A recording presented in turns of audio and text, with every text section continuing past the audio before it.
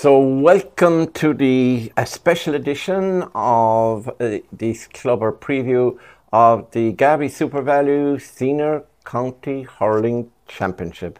Much looked forward to, mouth-watering prospect, and the colour of Kerry Senior Hurling Championship County Final Day is unbelievable. The atmosphere, it's one of the big days. Some would say it's even bigger, although the crowd might be bigger than a Kerry Senior football final because of the closeness of the community in North Kerry, and they all come to see what is going to happen. Now it features, of course, Ballyduff, 25 times winners of the Senior Hurling Championship, against a team and a club who have won it for 50 years. That's Abbeydorney. Abbeydorney are outsiders going into this final. Ballyduff are strong favourites, but county finals are there to be won on the day, and who's to say that David will not slay Goliath?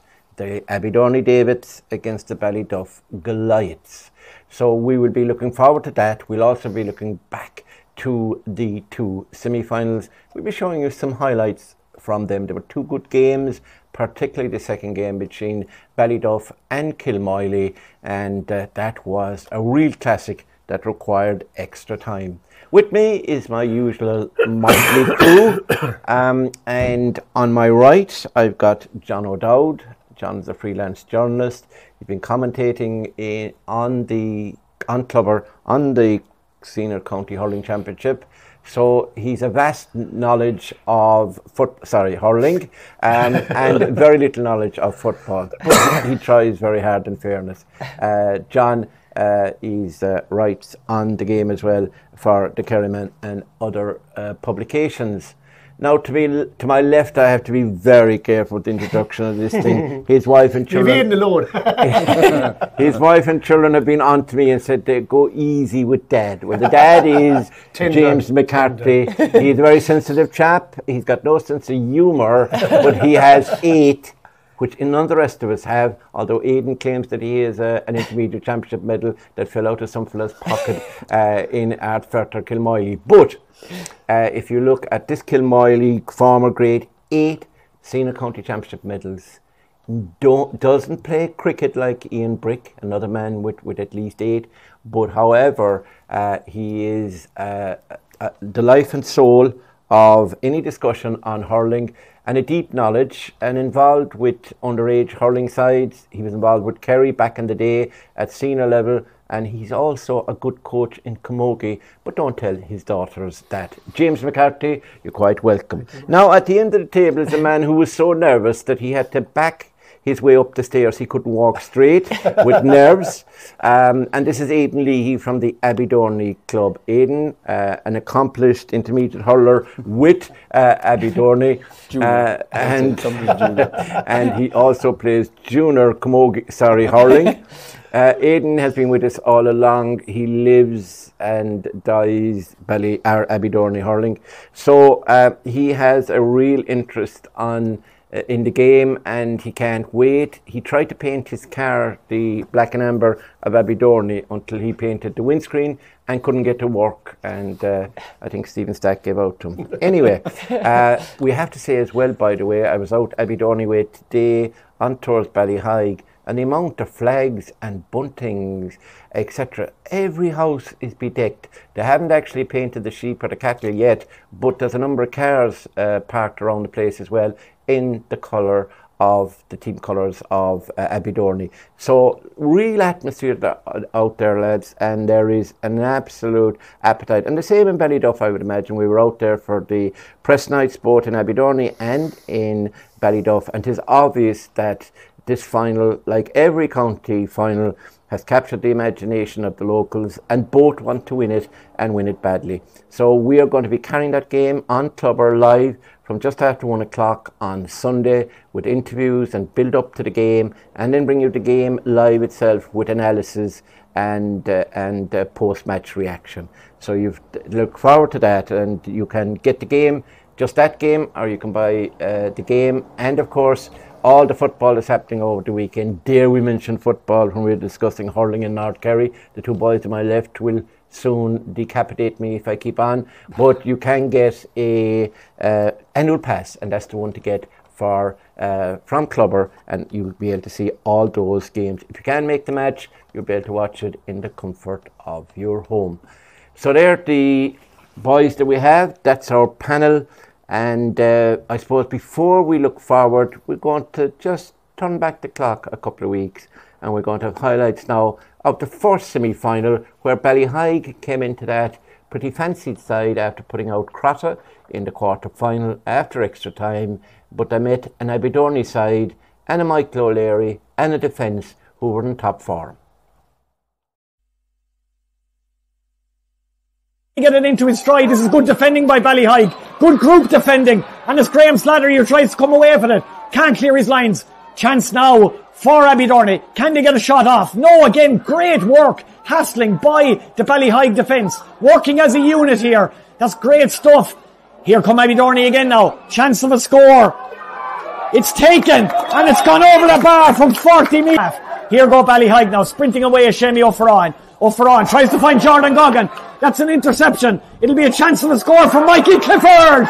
It is a score from Mikey Clifford. Here with Jed Mansell. Jed, lovely ball, raking delivery in towards Mansell. Yeah. Instant control by Oisín Mansell. This will be a beauty. This is an absolutely superb Abbeydorney player. Inside. This is a chance now. He's looking for the free again, but Ballyhaig are well able to defend that. That's good work here in Casey. Casey, can he come out with the ball? Again, Abbeydorney won't let this attack lie. Graham Slattery's in. Now it's David Egan. Egan from the queue in towards Mansell again. This is a dangerous score. This is a wonder score. That's David Egan from an almost impossible in it. So is Niall O'Mahony. But again, it's Abbeydorney who come out of it. It's O'Hanafan finds Ronan Donovan. What can Ronan Donovan do? This will be an absolute beauty. It is an absolute beauty. Stay covered, live and exclusive on Clubber TV. Here's Michael O'Leary again. O'Leary, he could try from long range here. He sizes up his options. He goes from long range. He did size up his options and he made the absolute right decision. Going Abbeydorney's way. Here's Philip Lucid now from 80 metres. Can he get the first score again? Seems to be drifting off to the left again. Eric Walsh trying to keep it in play. It's caught inside the square. It's flicked. It's gone. The big man has it. What can he do? Lays it back to Brian O'Riordan. O'Riordan will try for a score from 45 metres. No, that's never on target. Drifts off to the left and wide. That's a sixth wide. For Ballyhaig still. Philip Lucid keeps it in. Michael Lean. What's going to happen here? It's blocked. What a block. The ball stayed in play. Unbelievable. Tomas O'Hanafan. And he tries to get it under his grasp. Here's Jack Sheehan. What can Sheehan do here? Sheehan picked up a yellow card. Sheehan runs away from Goggin. Oh, half blocked down by Shemi O'Fernan. In towards Mansell. Oisín Mansell. He's got a man inside him. Can't get off the pass. Does get off the pass. Brilliant pass. Chance. Hooked. Colin Walsh. Wonderful defending. Colin Walsh. He prevented a goal there by Abbeydorney defence. And Jed Mansell's there to clear his lines, as he's been doing all afternoon as a sweeper so far. Kieran O'Regan blows the half-time whistle in Austin Stack. Big game from him, John. But it's Abbeydorney on the run though. It's James O'Connor, the skipper. This will be an inspirational score. James O'Connor, he's on the burst from the half-back line. He charges all the way up to O'Leary. Breaks for Egan. Back to Brendan O'Leary. Brendan. In towards Mansell. This is dangerous against David O'Sullivan. Mansell will win it against David O'Sullivan. Takes on his man. Chance of a goal. It's in the back of the net. Oisín Mansell back in the net. As soon as it came in, you knew there was trouble. Away from David O'Sullivan. Away from Graham Slattery. Pulled back by Slattery. Got the shot off. Back in the net. Oisín Mansell. Big in. Also O'Hanafan. O'Hanafan goes long. 113 Abbeydorney. 3 points Ballyhaig. In high towards Mansell again.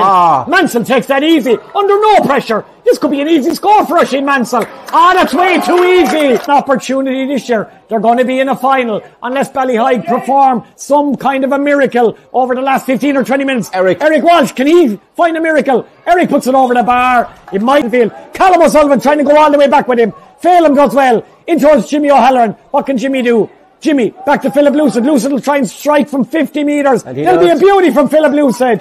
Great score for Phillips. Here's Kieran Casey. Abbeydorney are sweeping up well back there. Good link up by Jordan Goggin. After good work by Philip Lucid. Jordan Goggin does deserve a point. Has he got it? Jordan Goggin! Yes, he has. If any man deserved a score, Colin Walsh. Can Colin get there? No. Messon, bit of Messon inside. Here's Tomas O'Hanafan. O'Hanafan lays it off. He's done a great man marking job. Chance of the score. This is Jack Sheehan. Jack hasn't scored today. As he now, Jack Sheehan. Abbeydorney at the back. I'd say that Abbeydorney defence is sponsored by Dyson. They're hoovering everything up. Here's Jimmy O'Halloran to David O'Mahony. That'll be a point. This Abbeydorney handle it better. Youthfulness as well. Young side. Far more experience. Here we go. Pop pass towards David O'Mahony. What can David do? He's got a point already off the bench. But again, out comes big Stephen Egan. Has the slitter in his grasp.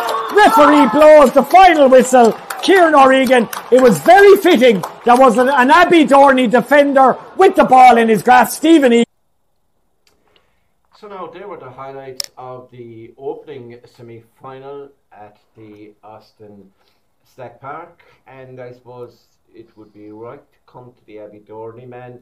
Aidan, that was a victory, I wouldn't say unexpected, but I think he expected to get a bigger test from Ballyhy, who really didn't just perform on the day.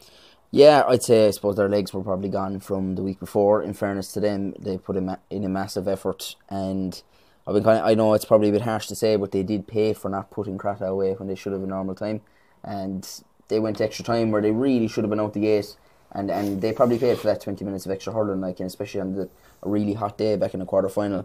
So they never really hit the ground running at all. But in fairness, the Abbeydorney lads played it to perfection, really professional. Started strong and kept a 10-point lead in it for the whole game. Not that made any difference for the gang of us that was in the terrace, because we were still waiting for something to go wrong fall apart as it has done for the last couple of years. So it was nice to get to the final whistle, even with the gap there. But no, it was nice and controlled and professional. And look, when you're waiting as long as we're waiting, sometimes you need the soft route to get into the final. You just need the kind of breaks and get in there and just get the job done. So it's only the second time in my life I've seen Abbeydorney win a semi-final in the county championship. So we're not going to complain too much no matter how we get there. Yeah, you're only a baby, really. So second time in your life isn't bad at the age you are.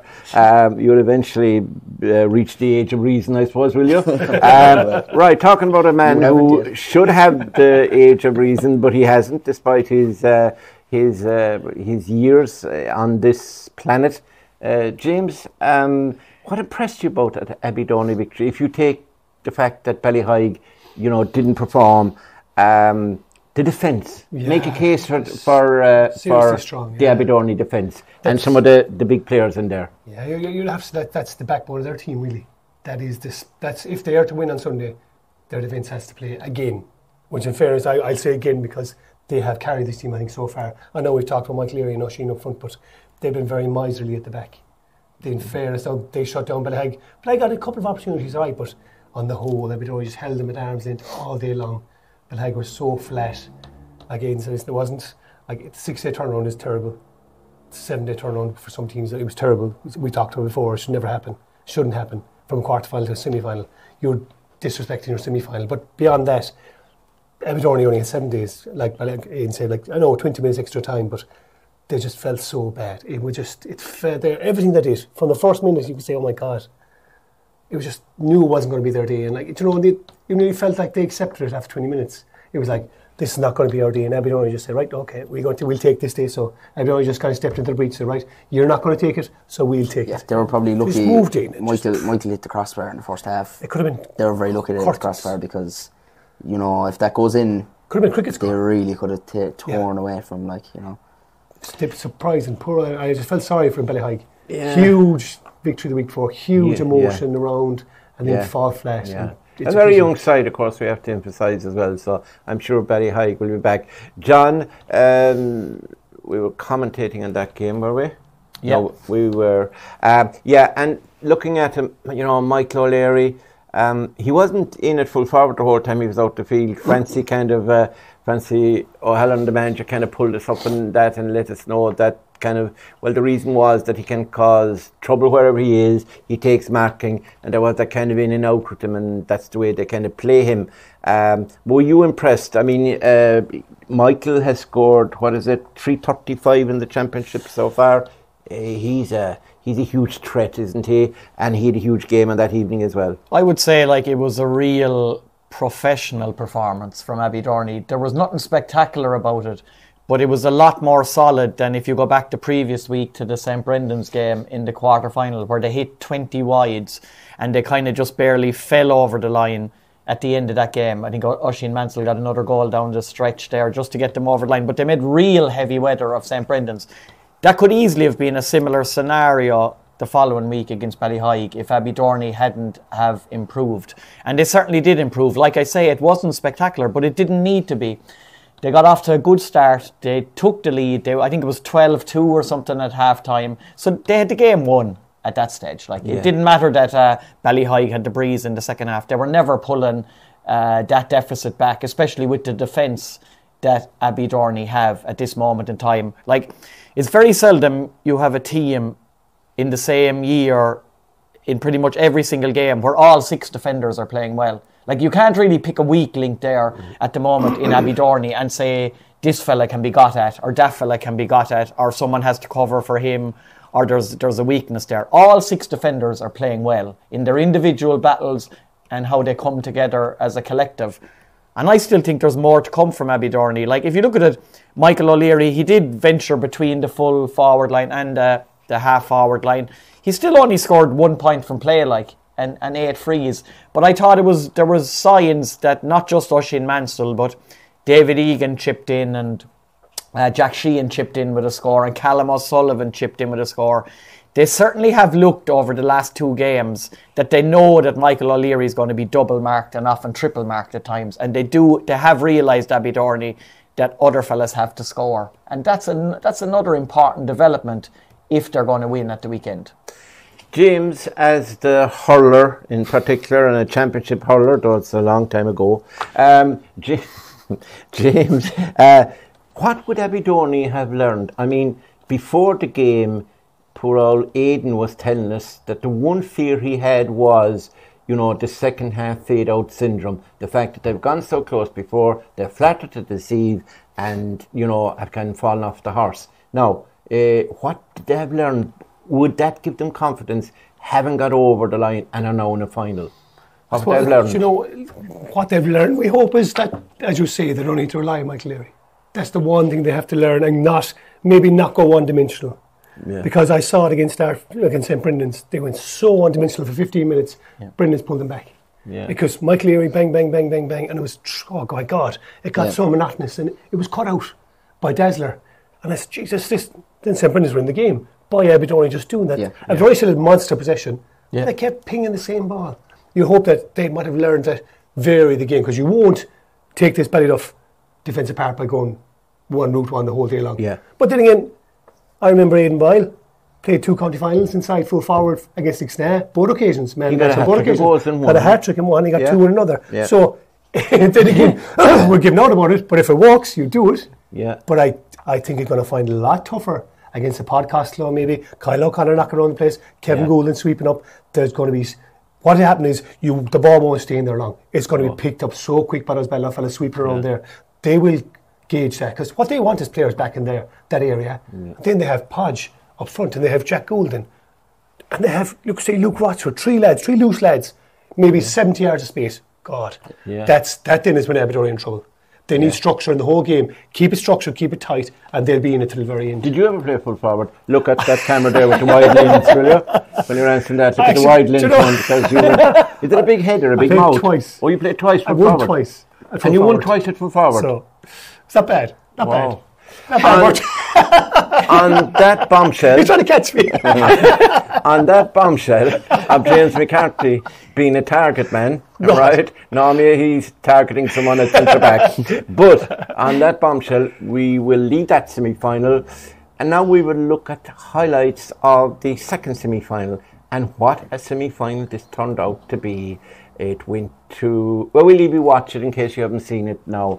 And we'll be back to discuss that semi-final after you see the highlights.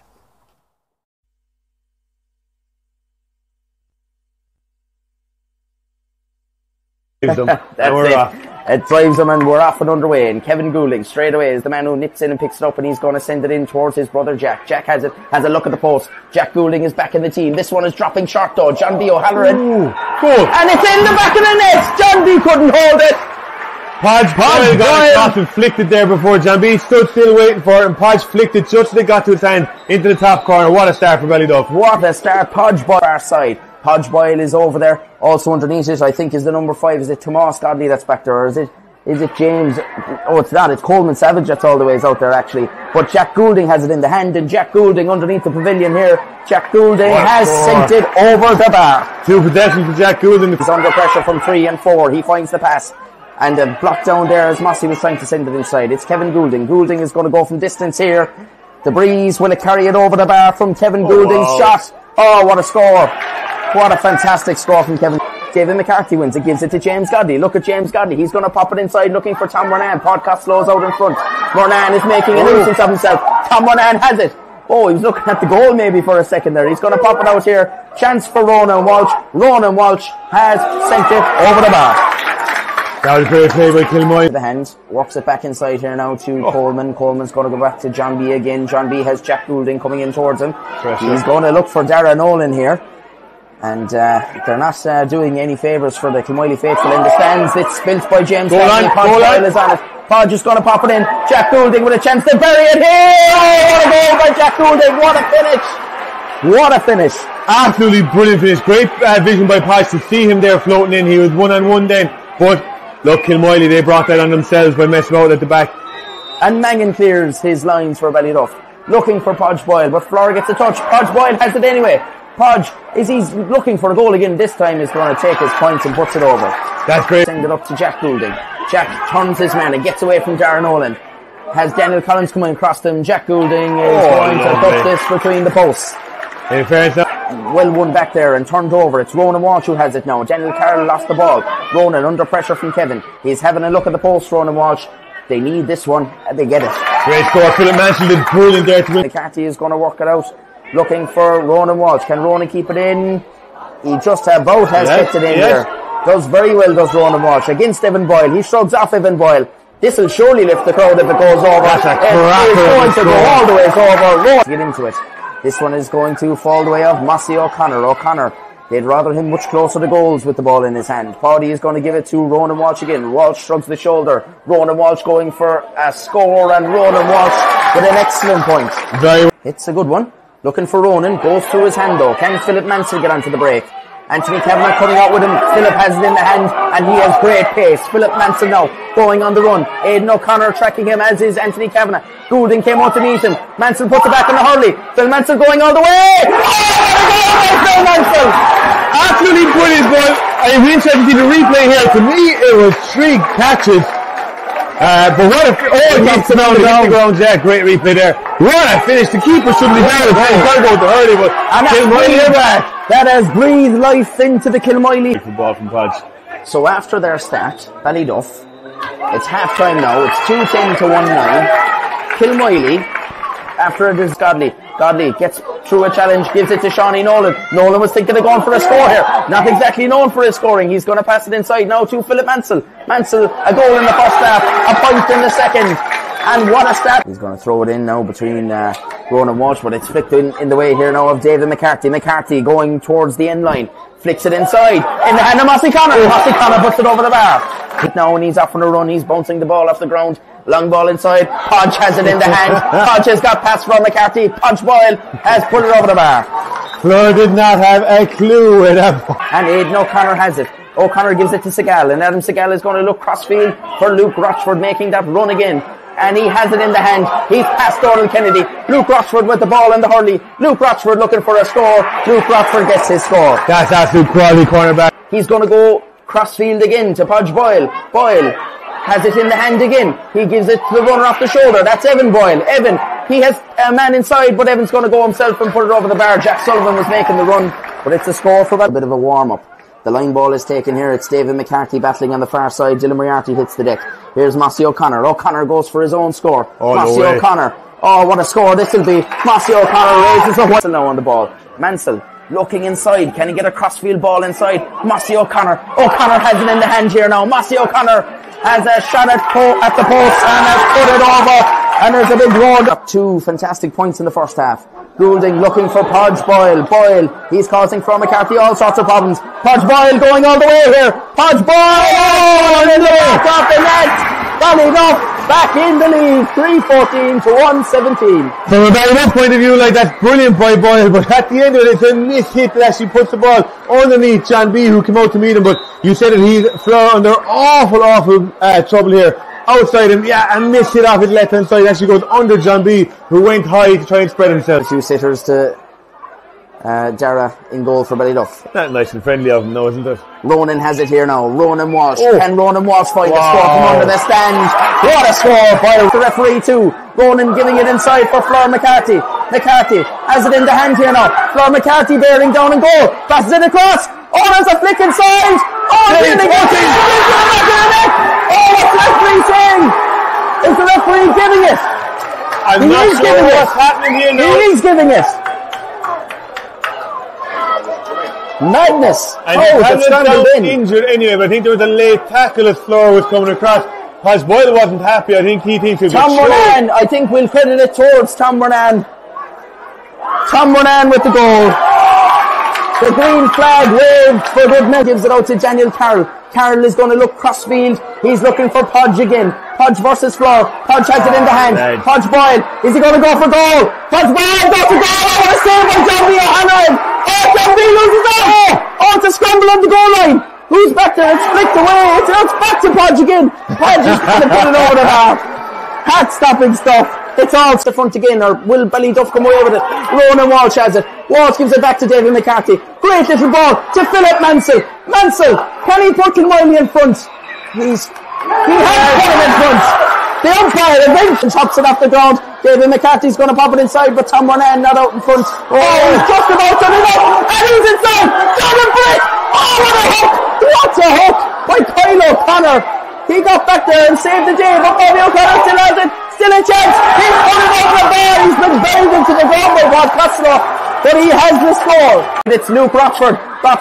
Kennedy comes and misses. It's fallen inside to Podge. Podge, can he get away from his man again here now? Podge Boyle. It's knocked outside here.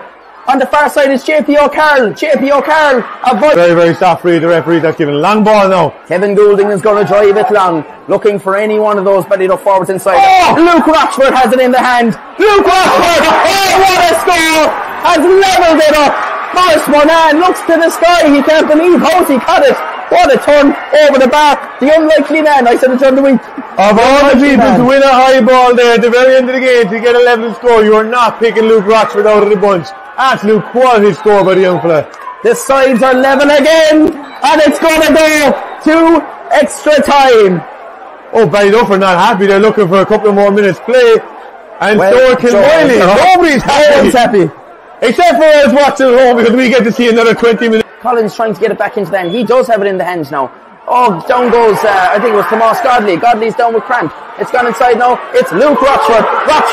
He has open road in front of him now. Bearing down in goal. Donald Kennedy going with him. Does well to force him back, but Luke Rochford is going to stick it over the bar. Ah, brilliant. But you see just off camera. This is the final in the Kerry Hurling Championship. Ball is going to bounce the way of Jack Enright here now. Can Enright open the scoring in this second period of extra time? Enright breaks through. He has a look at the post. Yeah, went over out, keeps it inside. Yeah. After the injury of Paddy O'Connor. Jordan Brick. Can he find the score? Can he find the target? It's dropping inside.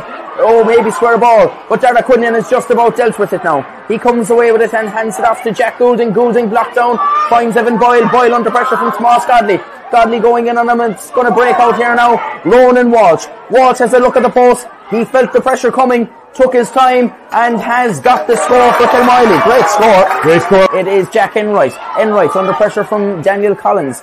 Enright still going, trying to take them for a run down the sideline here. Jack Enright. Oh, what a score this will be. Jack Enright raises the white flag for Podge Boyle.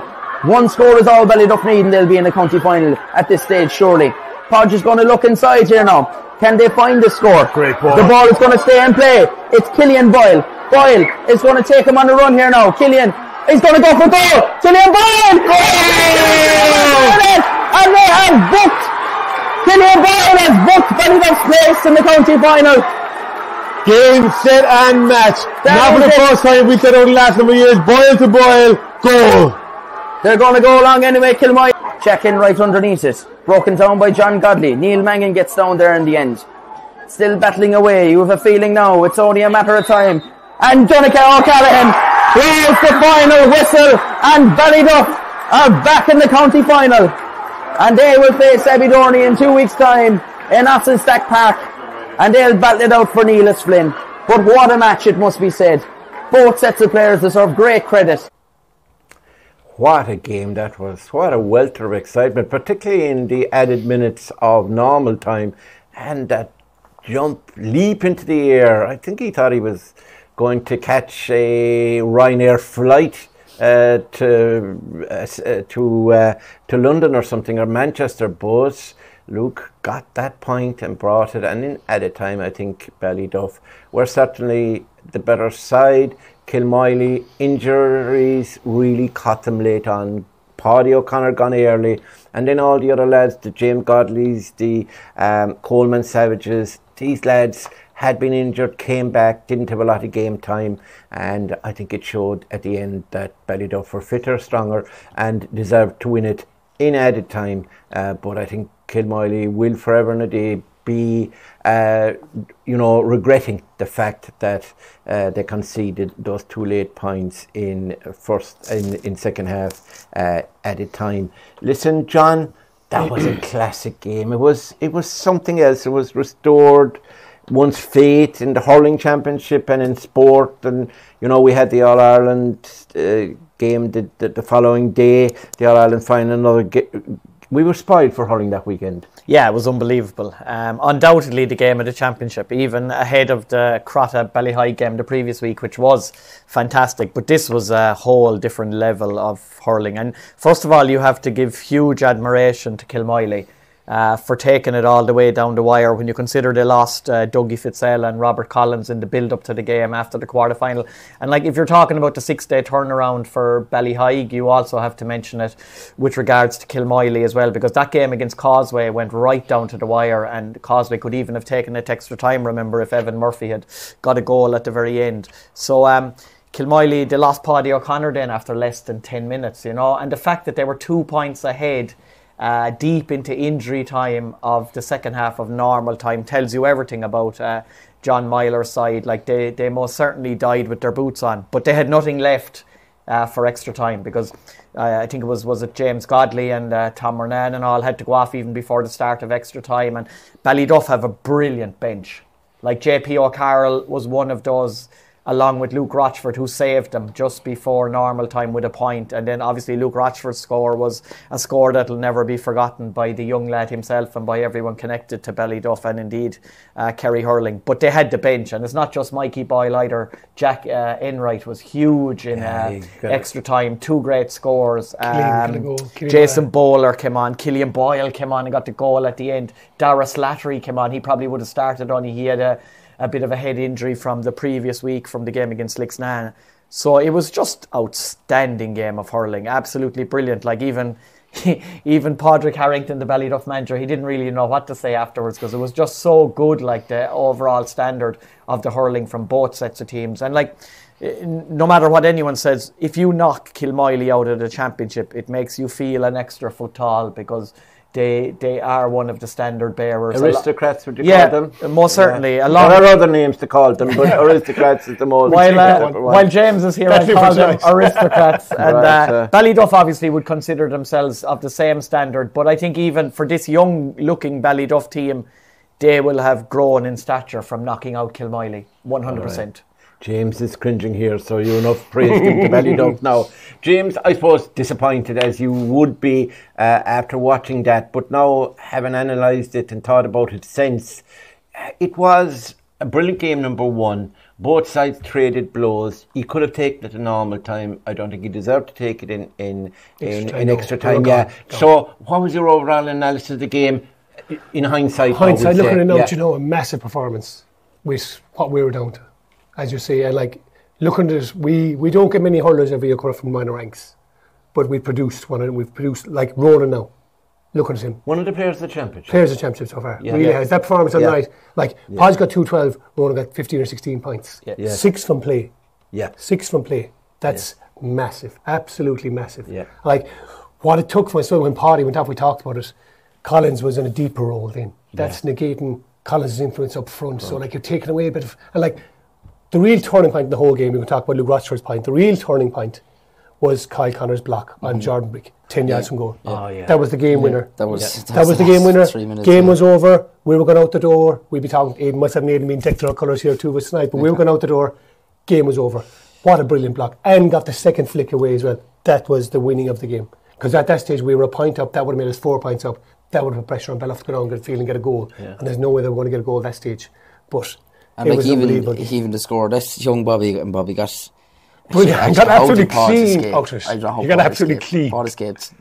He got nothing for that. Like. Nothing, He no. buried Bobby like, and Bobby was. Bobby had to go off injured. He was on one guy, one bit of legs behind. Yeah. Oh, we had only a couple of subs. Like fair play to put it over the bar, because if I saw Pod coming from me, I'd be go the other way. But it was just the performance was unbelievable. Looking back on it, as you say, you'd have to say to our lads, well done.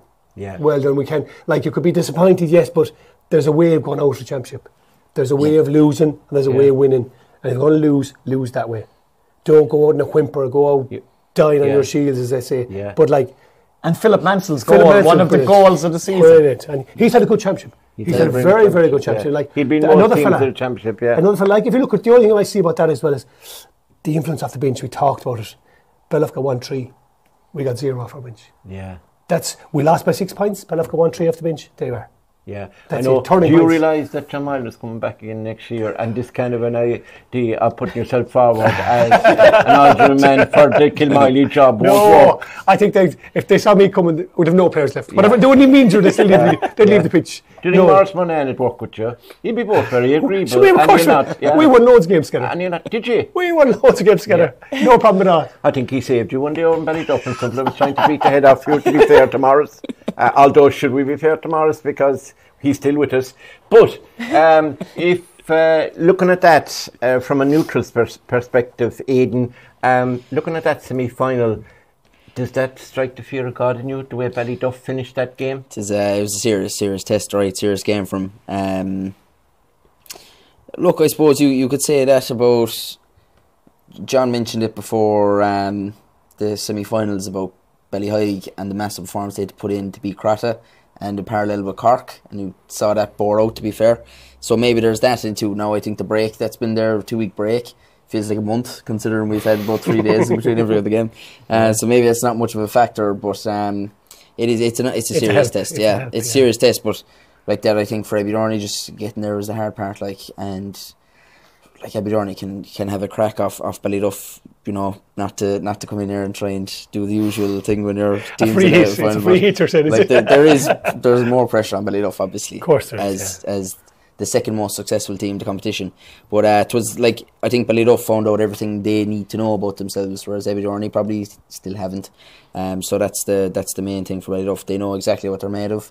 Dara Slattery was huge and coming on for the last. Was it actually just? Did he come on at the end of normal time? I can't remember now. Yeah, just about towards the end of normal. Just Like the very end the of it. difference he made in extra time, like he mopped up ball and just Powerhouse. outpaced Good everyone. hurler, It was- good hurler, he's good like, hurler. so he's obviously going to be back and ready to go from the start as well, you'd imagine, on next Sunday. So, look, we know we know Ballyduff are going to be unbelievable on the day, and they're a very good team. So Yeah, thanks, Aidan. So two very good semi-finals. Ballyduff coming through a tougher one. They probably had a tougher route to the final as well, but Abbeydorney, they showed their mettle as well, and big win over Ballyhig, who were a team, the informed team really, but as the lads have been saying, maybe that 6-day turnaround or whatever was just too much for them, and they're young as well, and they will be back. Good work there by Brennan O'Sullivan and the boxer with Ballyhig. So that's the two semi-finals, and we'll be on shortly now to discuss the final itself. Is it going to be Ballyduff with number 26, or can the boys from Abbeydorney, my club, can they actually end a 50-year famine?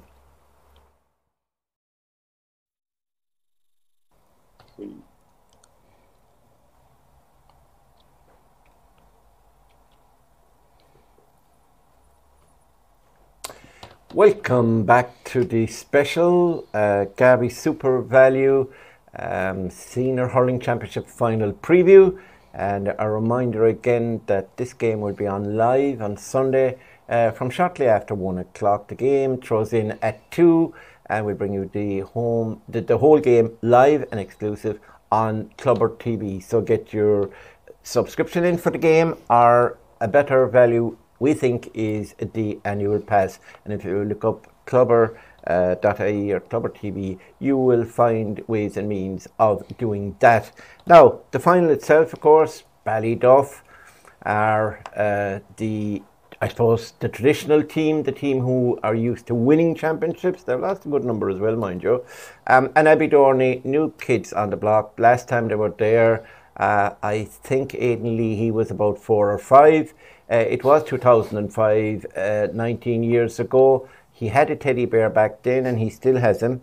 And he's hanging somewhere at the bottom of his road. Yeah. He's nailed onto the fence. Yeah, Peer Point, I think, or somebody got suggested that he should be hung. Anyway, if we go to Aidan, we look at these two teams, and the one thing you have to say is, I suppose, James said it earlier there to us before we started, they're two unbeaten sides. So it's great to see two unbeaten sides get into the final. Yeah. They're there on merit. Now, make a case for Abbeydorney for me, where you see their strengths and weaknesses in less than 3 minutes. Well, look, the strengths, I think we've covered the strengths. The strengths are the defence. 1 to 7. But in fairness, I think the man who's been wearing number 9 for most of this championship, Daniel Leahy, is also, like, he's underrated. Obviously, Michael gets the spotlight, but Daniel's unbelievable. Second best player, I'd say. He's been really consistent, especially against Ardfort as well. I thought he really dug out the ball against Ardfort. Like, great man to get a point. Now, he can only put the ball over the bar if there's 4 fellas hanging off him. If he gets the ball on his own, don't worry about it. In fairness, the man can put the ball over from anywhere. Like, he's a great hand as well. So he's a good option in terms of, you line up Michael. There's going to be 3 or 4 little fellas around him. Daniel's always an option as well, like, so he's got a great hand on him. And in fairness, the work rate from the likes of David Egan, Jack Sheehan, Callum Sullivan, who Callum basically played midfield, marked Phelim Sullivan against Ballyduff. Phelim, who's inside with Kerry for the last 2 or 3 years, and just marked him out of the game completely, so he's really exciting for us as well. I think Niall Mahoney, we're yet to see the best of him because he's been struggling a bit with fitness and stuff. Best midfielder last year, and Kerry, one of the best midfielders like Niall. If Niall is on song, like, he can good really player. Be a key factor. So look, you're not entitled to anything just because we're waiting the longest. Doesn't mean that we've the right to be next. I think the biggest parallel I can draw is to Waterford, the time they made the All-Ireland final in 2018 was it, when they lost to Galway.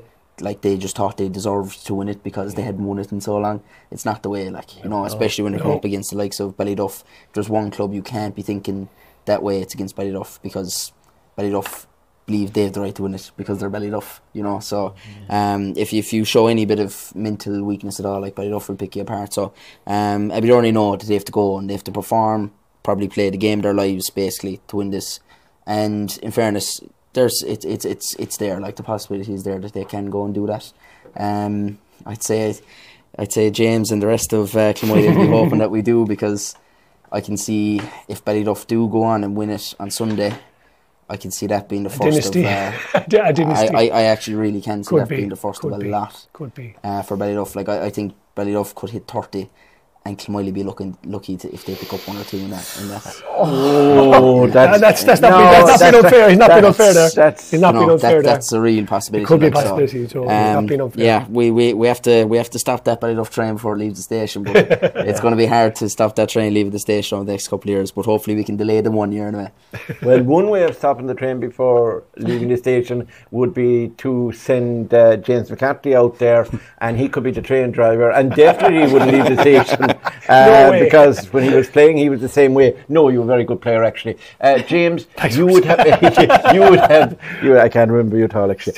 You would have had tremendous rivalry with Ballyduff, and you played them along the way in championships and finals and different things. Tell me, what makes Ballyduff? Why are they is tradition, strength, and you have the older, like the Boyles. Anytime there's a Boyle involved, and there has been for the last, I don't know how long, since Liam, and then you had Kenneth Cullum, the Jap, Aidan, Jap, now Mikey Podge, now Killian and Evan are coming. Killian Evan, there's Boyles everywhere. Lineage there. So they were a Boyle on your backside for so long, right? So tell me about Ballyduff, and particularly this team as you see them. Yeah, I suppose I was talking to Luke Rocci and Evan last week.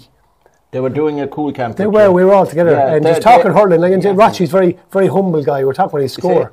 He, in fairness, great pictures from Abbeydorney during the week. They were there with Abbeydorney and Ballyduff flags. And every only two lads there. Like, they're great crack. Like, and like he didn't even think about that score. He wasn't even thinking about that. Like most fellas said, Jesus, I won the game for us. That was the winning of the game. That point was because extra time we were done. We were done. But you'd say to him, like I said to them as well, when we won the 4 in a row, if we didn't win it, Ballyduff would have won it. That's how good they are. Yeah. Because we think, and Ballyduff think, we deserve to be there. We're like Cork and Tipperary in hurling. You're in it, you win it. If we're in it, we win it. And we're not worried about the rest of them. It's a bit arrogant, yes it is, but it's just, we're in it, we win it, that's it. The Afford boys, they have a great saying, it's hard to beat the Stripes in a final. They call us the Stripes. And it's a fact, because once we get to a final, we want to win it. And Ballyduff are the exact same. It's a mentality, and you look at what the subs they've on, they're on every other team in the county. Darius Latry, Jack Enright, maybe JP Carroll, those fellas are on every other team in the county, and they're so Ballyduff. That's the strength. That is the strength of that team. Killian Boyle is a forward that could be on any other club in the country. In fairness, look at it as well. Like so, you have to take that into account as well. The impact Abbeydorney have off the bench, will it be as strong? I don't think so. They'll have a real strong spine. And I think at Kevin Goulding, they have an ace in the pack. We know we talk about the other Gouldings in the team, but Kevin, I think, at centre back. That's going to be a key role. That's key. That really is key for me on Sunday. Ronan Donovan at the opposite end of the field as well. Ronan, if he dominates there on that area, stop the supply. You've got to stop. If they stop at the half-back line, it doesn't get into Podge. It doesn't get into Rocci. But if they become open up there...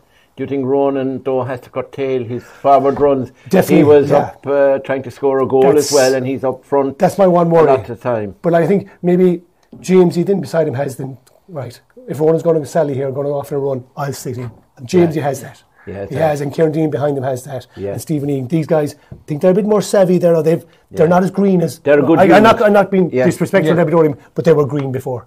We could open them up before, and we knew, right, bang, okay, here we go. But this team, I see a lot more about them. It will come down to the battle up front. If Pod Costello has the influence he did against Kilmiley again, that'll be huge. Will Abbeydorney give Podge 2-12? No, they won't. Will they give Rocci the space he got against us? No, we won't. Will they give the whole Ballyduff for forward line the space they got against Kilmiley? No, they won't. We give them too much lateral altogether. But then again, their hunger was savage. They were savage hungry. They're tackling. They're hunting us in packs. They killed us on that point. And that's, excuse me, that's one point with Kilmiley. We always pride ourselves on being outworking other teams. We're outworking every team. And then our hurling will come through. And we'll take them that way. Ballyduff matched us every step of the way with that. Their work rate was on par, if not better than ours. And then they had the hurling as well. That's what, and in normal time, you couldn't see a winner because both teams are going hammering tongs at it. So their work rate's going to be through the roof again, and that could be the factor that carries them over the edge. Maybe that work rate. I don't think, as well as it often is in Kerry hurling, it can be a free taking contest. I hope Judging not. by the last time we saw this particular referee, let it off. He didn't blow the whistle for half an hour. We were doing the game. We were doing that game. I don't. Unless he's had a massive change of heart to his refereeing style, there won't be too many. I hope not. That makes a great better final. Yeah. So the boys there are happy with a free for all, by the way, their viewers, because that's the way James played. Well, no, you were a stylish hurler, weren't you? No, what I mean is, I was stylish of the year, I suppose. You were. But you were stylish. You wore a suit going to mass. But when you played, you weren't. Right, on to John. John restored a bit of sanity to this panel. Ballyduff, talk to me. What do they have to do to beat, and what are their strong points to beat Abbeydorney, who, as James said, will have a hunger. They'll be ravenous to win this one. I think Ballyduff has to do what they have kind of failed to do so far in this championship, and they've admitted it themselves. They have to stop the fade-outs when they go ahead. in the majority of their matches, Ballyduff have built up leads quickly. 7, 8, 9 points. Now, obviously, Abbeydorney cannot allow that to happen in a final. Yeah. But when Ballyduff have done that, we've seen it against St. Brendan's in the very first game. We've seen it against Lixnaw. We've seen it against Kilmoyley. Every time they get off to a flying start, maybe 10 minutes, they get a bang in a couple of goals and then they fall asleep for 20 minutes. And they haven't been able to get to the bottom of why that has been happening. Maybe a touch of complacency comes in. Maybe they think the game is won. Maybe the other team just have a purple patch, because in hurling it's very rare that a team doesn't have a purple patch at some stage of the game. But they have to be better at holding consistency over the 60 minutes. Like Ballyduff will feel that they have a better first 15. They'll feel that they have greater threats up front. They'll feel that they have a better bench.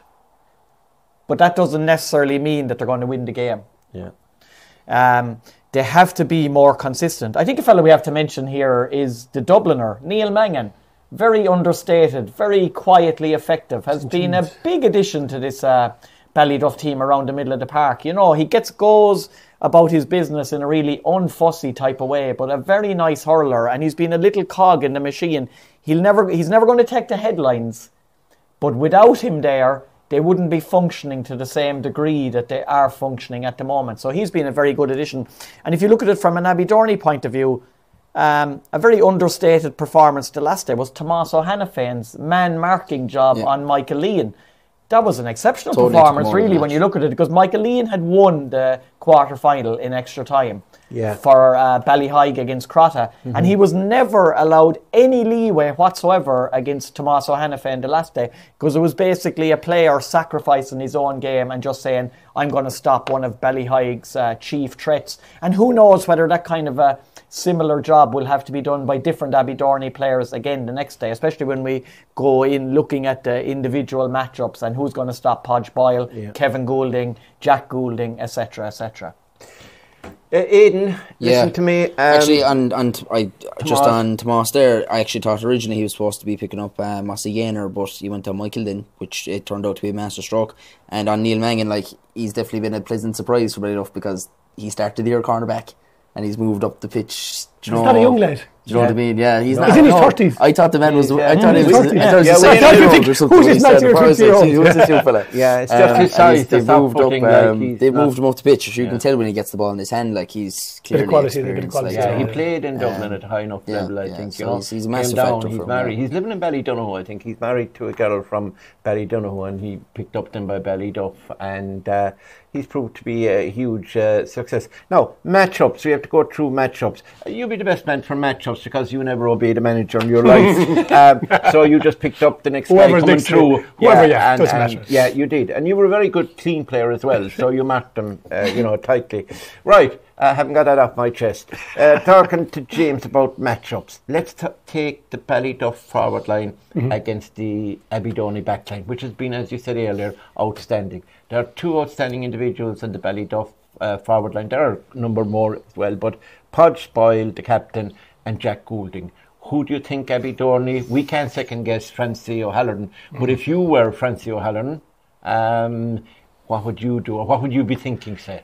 Like, if Jack is not natural number 11, Jack's going to end up in the half back line. Jack's going to end up here and up there. So there is no man marker for Jack. Yeah. What you got to say to Abbeydorney lads is, if he goes beyond the 65, Tomás, pick him up. You have to pass him off the next one. You don't. Roland Donovan, if he's centre back, if he thinks he's going to go after Jack, problem straight away. There'll be a hole in the middle of the defence. Problem straight away. I know James is going to be there smart enough beside him to kind of say, we'll close that gap there now. But do you actually assign a marker to him? He's that dangerous? You might have to. Do you send Jed after him? Say, Jed, just follow him. Just follow him. Jed and Mikey, just send him after him. Maybe they're mobile. Just follow. And then maybe like with Jed, if Jack goes down to his own half back line, Jake could pop out and score that side. Yeah. Jake could hurl away. Jed's a fine hurler. He's a good hurler. It doesn't matter where he goes. He's Tony's son, isn't he? He is. Yeah. So you wonder, like, do they assign a man to him? Maybe they have to, because he's not going to stay in the forward. Podge is different. Podge is the target. Yeah. Podge is going to be a target. He's a great Podge. Who do you think Podge? I would think they'll just put Steve Neely on him. Yeah. Just say, right, this is your day. Yeah. Stand up. You're our number 3. We're trusting you. Bang. In you go. Because he's a great Trust him. You got to trust. You got to trust. If you don't trust your players, Francie Ireland, if you don't trust these players now, after getting to the county final, waste time. Like if Stephen can just break even, knock 50% of what goes into Podge on the ground. Like Fleur, I don't know. I never saw Fleur get outplayed that much ever. Like Podge caught absolutely he caught everything a lot of ball that came in. So if Stephen can just knock 50% of it on the ground, like the difference that's going to make is because like David Clifford, you will have to accept that Podge is going to score. He's going to get 110. Give him 110. Give him 110. You can't let I'd say like I'd be only be happy if they get Podge 110. Yeah. You think I'm not saying that, but unless it's a very low score game, but like we gave him 212. Aidan has just gone. We gave him 212. Aidan wants to go to the pub. He's going 110. Right, okay. You give him 110 already. 110. The rest of the matchups, like let's say, I think whoever out of Mikey or Jed doesn't pick up Jack, picks up Luke maybe. Yeah. And the rest of them, I don't know, maybe they fall into place as it's more positional play with Jamesy and Ronan. Jack Sullivan probably and Jamesy Connor. That's an obvious. Yeah, it's an obvious battle. Jack, it's been weird with Jack. He isn't really settled. No, he's kind of moving across the line. Yeah, you could see Tomas Hannafin picking up Jack Sullivan some stage throughout the game as well. Like if he drops out into midfield or something like that. So, but that's their key battles, lads.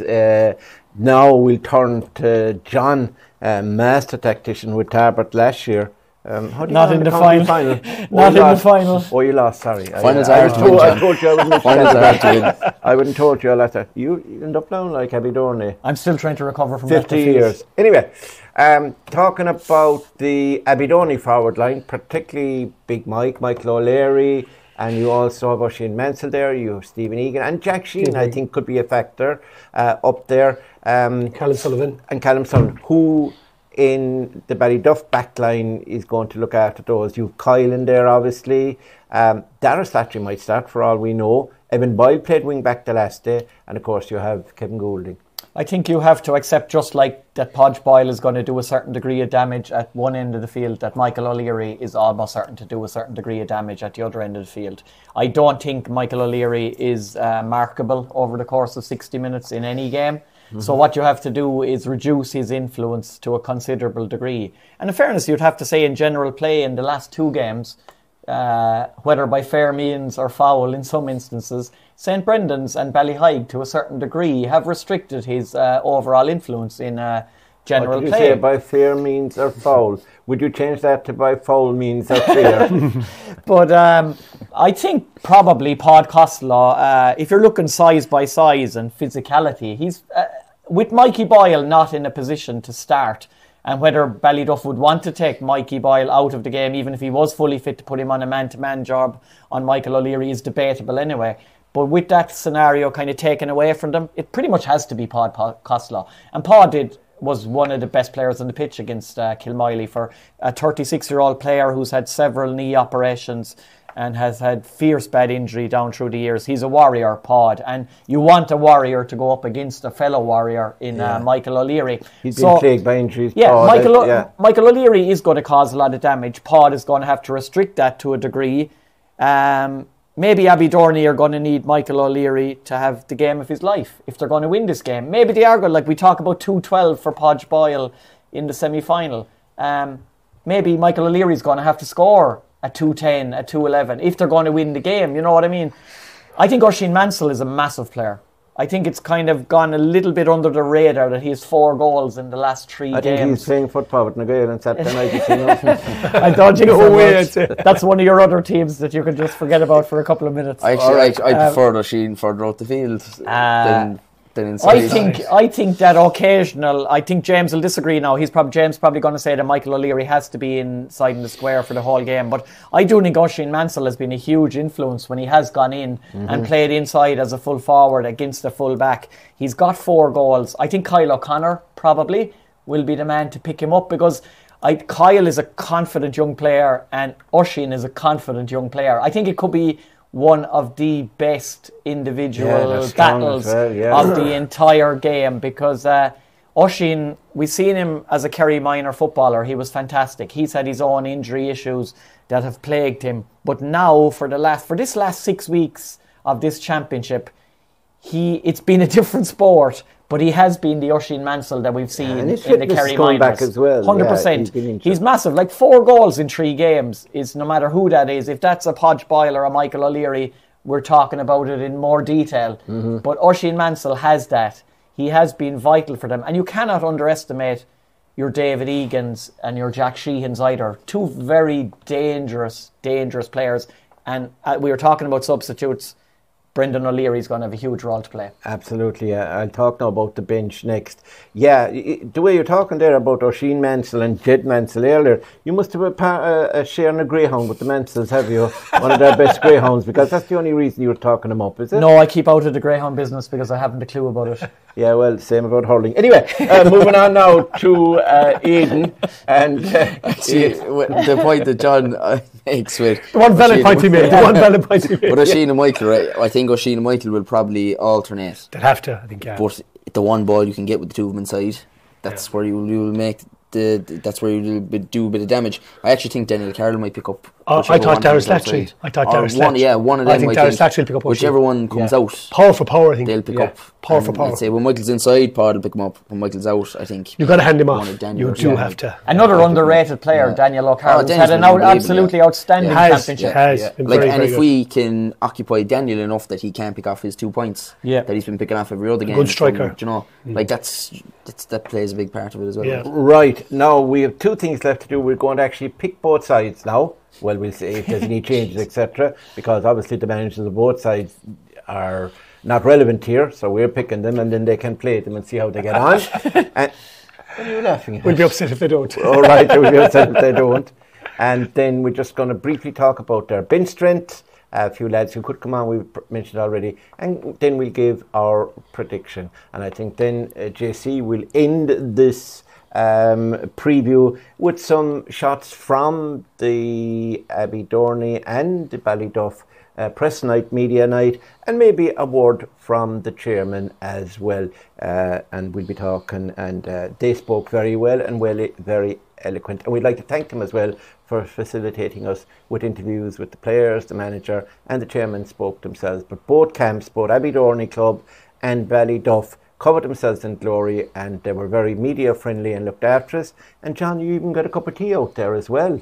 There was tea in both places, and I think the chairman from Abbeydorney, William O'Leary, went away to milk a cow. There was no milk there, and he came back with a big 2 litres of milk and a big grin in his face. Correct. Absolutely. I don't think the man ever milked a cow, actually. Anyway, talking about the teams that are going to line up. James, you would know from being involved in semi-finals to final, is it a case of unless a guy really underperformed or was injured, you tend to start the same team in the final? Is that it? And could Mikey Boyle make a miraculous recovery and start, or would you think they'd hold him? I think they have to hold him. Impact subs in county finals could be huge. Like there's always the old adage, you can say, let fellas play themselves off the team. In semi-finals, you more than likely could play yourself off the final team, not play yourself onto it, because maybe a bit of like managers kind of stick with that team, semi-final winning team. They could probably give a bit of a. Give them the chance to get in the final, say go again, keep the team, don't have too many changes. Would you have Evan at wing back? Would you have Evan Boyle? If Darius Latry was fit? I don't think he's needed. I think Darius Latry goes wing back. I don't think he's needed. So you'd have him in the forward They need line. Evan more up front now. This is the one week I think, looking at it, they need their forward line more. Yeah. To be stronger than they had been in a lot of the games, because what they faced so far, Kilmiley with a weak in defence, not as strong. I think Abbeydorney defence is stronger than Kilmiley defence at the minute. And Lixnad. The Abbeydorney defence is the strongest at the minute, I think. At those school camps, did you give Evan any advice on how to deal with sort of tough defenders or anything like that? Did you show him a demonstration, or did he value his safety and health better than to go 1-on-1 with you? Do you know, it's a Ballyduff thing. Like, these are two young lads playing their first final, Evan and Rachi. And they're relaxed. It was as if they played 10. Yeah. Didn't care less. That's a Ballyduff thing. I'm telling you, it's a Ballyduff thing. Yeah. They just don't care. Bang in we go, I'm ready, I'm here. Yeah. It's my turn now. Yeah. That's it. Aidan, do you think that Abbeydorney might make changes, or do you think it'll probably be the same starting 15? Could Brendan start, or is he Impact? No, the body wouldn't do 60 minutes with I don't think so. I think Impact is Brendan's game now. Yeah, and he's quite happy with that, actually. I'd say so, yeah, because like he's kind of, that's the way he's prepared himself now all year, so I'd be very surprised if there was any change at all to 115. I think that's the way it stays, named 115.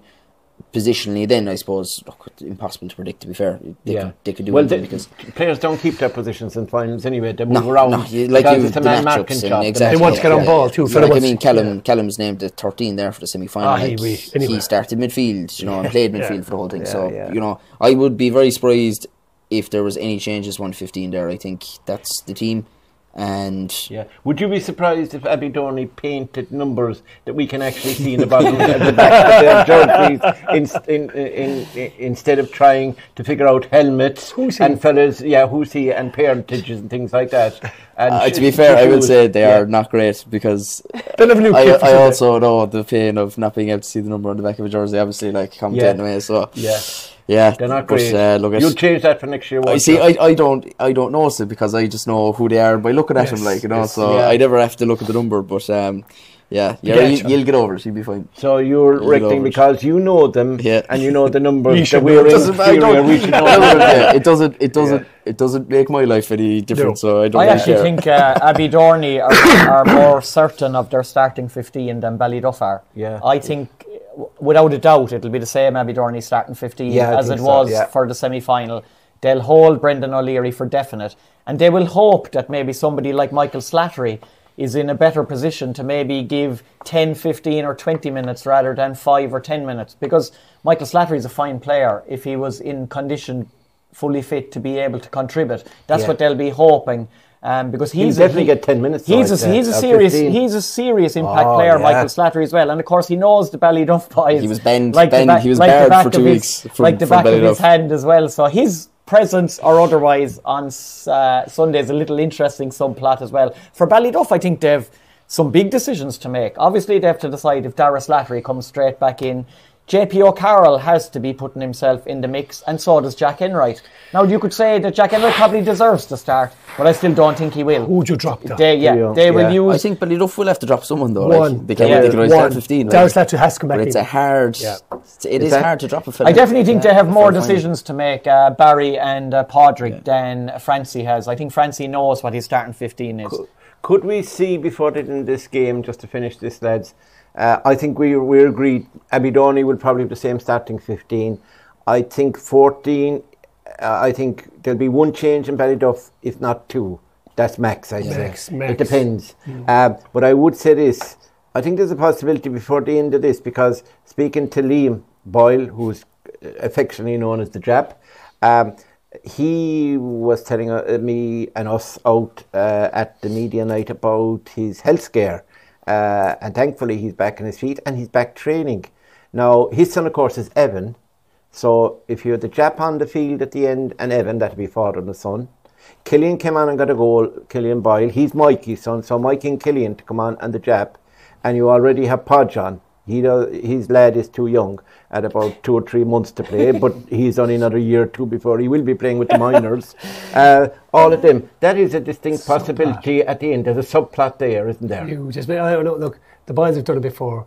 Liam and Kenneth played together in the 90s. They did, yeah. They did. So this would be like, it would be unbelievable. It would be unbelievable. Yeah. Was it the son grew up or the father held on back in the 90s? Because Liam was playing there. He was still as good a goalie as he was when he started out. I saw him last night. He never got worried. He was an umpire. He was there with choppers. And Mike, that's William Quinlan, by the way, last night in the Kilgarvan winning the county intermediate title that beat St. Brendan's Alfred well. I think that was the third final that St. Brendan's have lost recently, with this bunch of players, but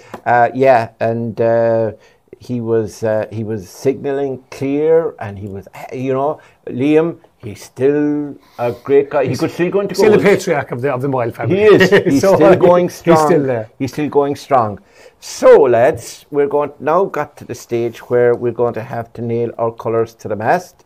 You've seen what we've discussed, or you've seen the highlights of the semi-finals. You know what's happening in the final. It's a big day for both clubs, and we wish both clubs well, by the way. Obviously, Aidan has a preference, and rightly so, because Abbeydorney is his club, and his father was involved with it for years and years, and Aidan has taken up the mantle now. The father's actually there on the sideline. He will be on the sideline, so I'd say there'll be a fair deal of nerves and butterflies in the Leahy household. And James, of course, has played in more finals than he wants to remember, and he has the bruises and the blows but he still has 8 medals, to be fair. John, my son, yourself have no medals in the hurling. We have miraculous ones, all right, for escaping the hurlers at times when we write things about them.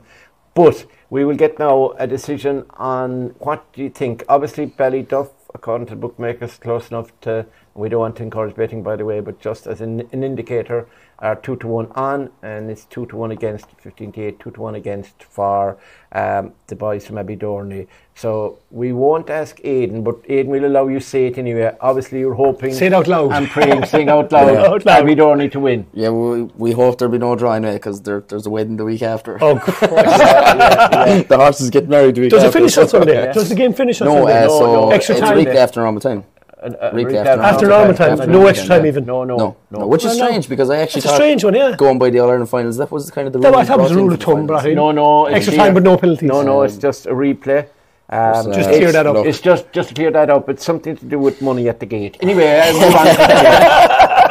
You not giving us at the gate, is it? Yes, I'll be there at the gate to take the money. So I suppose the commentators actually pay twice. At least. Twice, yes. 2 games. New game is called a new game. No. I'm getting married the week after. Again.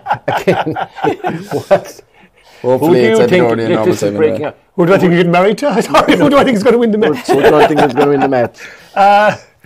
Do you know, the more we talk about it, you can see you can build an argument for both teams, obviously. But I have to go with Ballyduff only for the reason being a little bit battle-hardened and their experience. And have we seen the best of Abbeydorney yet? I don't. That's the thing. No, we haven't. That's the thing. That's not. what is the best of Abbeydorney? Maybe not. Haven't seen it so far. That's why I'm picking Ballyduff. But then, what if Abbeydorney come with their best performance? Is that enough to win? Maybe it is. Maybe it could be, because I don't think they've played their best yet. So you're tipping. So I'm still tipping Ballyduff. Ballyduff, but slightly, very, very slightly. Yeah, but you are really saying as well. everything. Abbeydorney are going to give it a rare rattle. Yes, so really saying that really. Yeah, you're actually sitting on the fence. Okay. You're not. John, I'd say so. a little bit of sanity from you and a bit of reality and pragmatism. Who's going to win it? I think if this was a romantic novel, and you love your romantic novels. Oh, I do, yeah. Hills and Boone is your favourite bedtime reading. No. It's Jackie Cooper. it's 49 Shades of Pink, is it? Or grey, whatever it is. I think if you're thinking apart from Ballyduff and their diehard supporters, I think every other hurling enthusiast in the county would like Abbeydorney to do what Crotta O'Neill's did last year and end their long famine. It's been 50 years. It was 55 years for Crotta. So I think the romantic winner would be Abbeydorney. I don't think there's any debating that fact. But you're not into romance, so to give us the winner. I think Ballyduff are not into romance. They're into hard currency in silverware. I do think, along with James, they are more battle-hardened. They've come through tougher games to get to where they are. They have a stronger subs bench, which could prove to be the difference down the final furlong of this game, where this game will probably still need to be won, I think, in the last 10 or 15 minutes. From a neutral point of view, I want Michael O'Leary to just explode in this game. I want one of the best individual performances that you could wish to see in a county final, because I believe that he is capable of doing that on any given day. He could break the crossbar and the game will be abandoned. If it happens and Michael O'Leary puts in a performance, like James mentioned earlier, an Aidan Boyle 3-goal performance. Daniel Collins, 115. Yeah, like Michael O'Leary can do that. And if he does that, Abbeydorney can win the match. Yeah, it has to be that big, though. Yeah, I think it does have to be that big. It has to be that big. But I do feel what we haven't mentioned so far, which might be that other little trump card that Ballyduff have. They were in the final 2 years ago.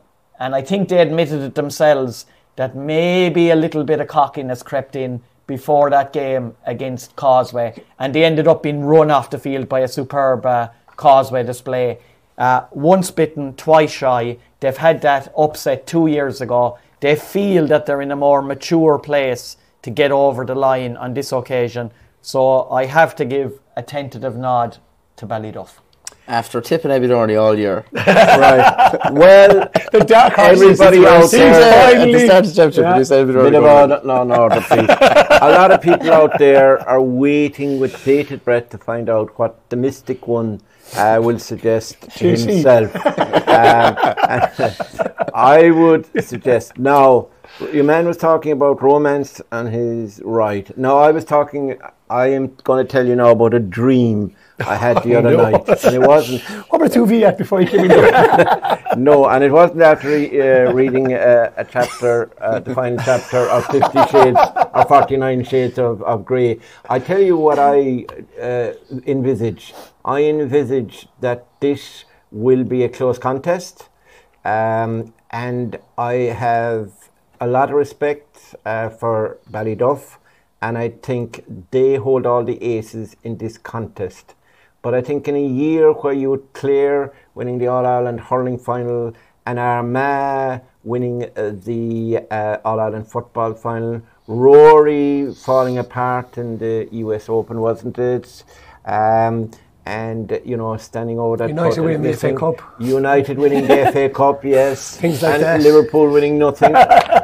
So really, I think that James O'Connor will be lifting the Neillis Flynn Cup at about 3:30, 20 to 4 on Sunday afternoon, and Abbeydorney will be burnt down almost on Sunday night.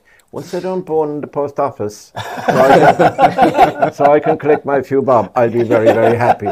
But basically, I do think it's going to be very tight, and I do give Abbeydorney a chance. So with the intelligent one on my right saying Ballyduff, although he's romantically involved with Abbeydorney, with the man here who has all the experience, making every case to sit on the fence, but eventually coming down on behalf of Ballyduff. And of course, Aidan has to come down on behalf of Abbeydorney because he will be absolutely distraught after for at least 2 or 3 weeks, and maybe the rest of the winter if they lose. But if they win, we won't see him on clubber for a couple of weeks.